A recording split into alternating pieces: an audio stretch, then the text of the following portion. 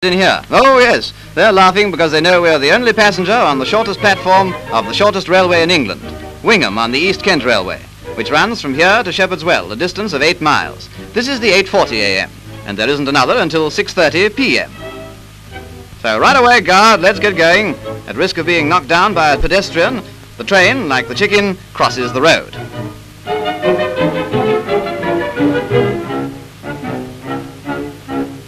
And now for the mad dash through the Kentish countryside. Whatever looms ahead, 18-year-old